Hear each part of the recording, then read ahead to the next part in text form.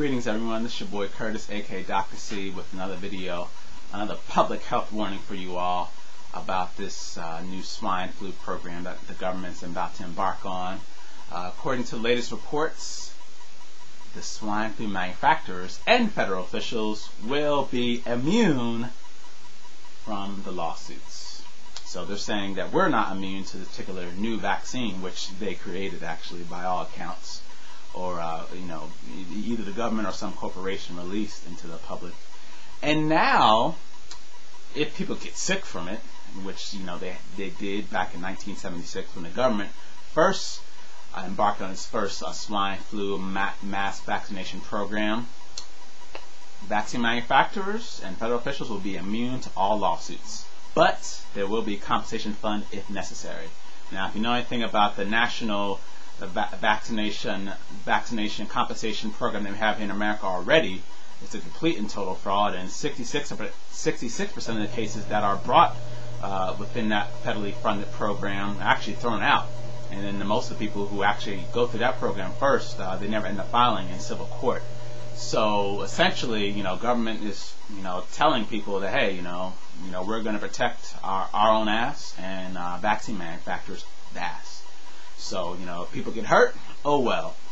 In the history of this, because, if you understand the history of this, then you know what's going on here.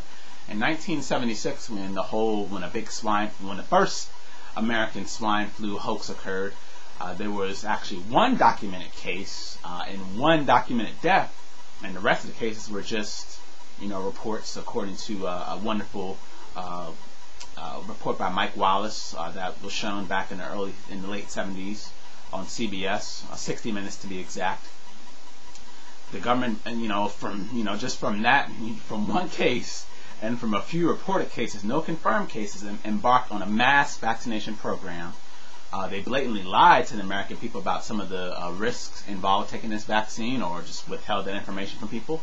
And they also lied about the people who were taking it. The only person of note who got the actual vaccine was President Ford at the time, President General Gerald Ford, who was our president at the time. He was the only noteworthy person who got this particular vaccine. But the CDC told us that, oh, well, all these particular celebrities, Muhammad Ali, Ralph Nader, and all these other people actually received the vaccine. And 46 Americans actually, blindly followed their government's recommendations and got the vaccine. And from that, over 4,000 cases were reported of people who suffered adverse effects from the particular vaccine. 30 deaths were reported from the vaccine, and a new so-called disease came about from this vaccine, Guillain-Barré syndrome, which basically a neurological disorder which oftentimes leads to paralysis of people. And government paid out I think in the billions of dollars from people filing claims and lawsuits against federal officials and vaccine manufacturers. So now the government's saying no go. That's not going to be the situation. Our Secretary of the Department of Health and Human Services has put into place immunity under the provision of a 2006 law, but there will be a compensation program if necessary. And I just mentioned earlier about the fraud of the current federally funded national vaccine compensation program we have now, which basically throws out most people's cases. So essentially, people, if you decide to get your children vaccinated, yourself vaccinated, and you get hurt, we ain't got nothing for you. Government ain't got nothing for you. You are doing so at your own risk, because government has made it plain and simple that we will not hear a case. Vaccine manufacturers will not have to pay. And if there is a compensation program, it will be paid for by you. Vaccine manufacturers will most likely not have to pay for it. Just like in the case with the national federally funded vaccine injury compensation program that we have, it's actually paid for by the American consumer by a excise tax on vaccines that are sold here in America. So just let you all know, because I think 46 million Americans actually got the first vaccine when it was administered in 1976, and for all intents and purposes, I expect that amount, maybe if not higher, Americans who will unwisely and ignorantly get this particular vaccine. But just know that they're coming after your children, and your children, if your children get hurt, nothing for them.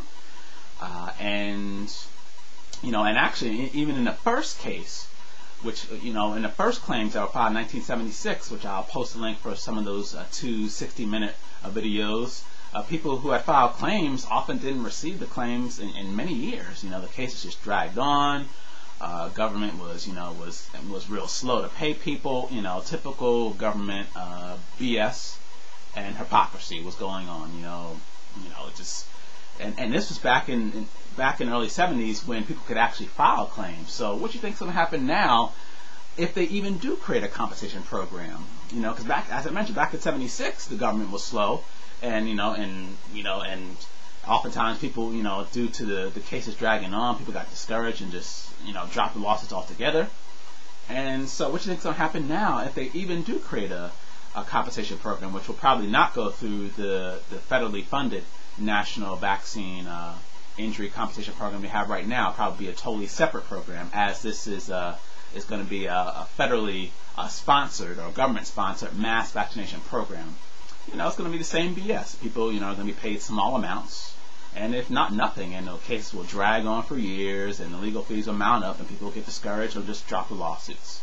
So essentially, that's what's going on, people. I just thought I'd give you a third public health warning that if you decide to take that swine flu vaccine, you're doing so at your own risk. So, the choice is yours. You don't have to take the vaccine, and even if they are mandating it for our children, vaccines are not mandatory, and you might want to check out a link that I'll post up to your upper right in the description about a teleclass that I'm having this Thursday on how to legally avoid all vaccines, because I'm telling you all, they are coming for our children.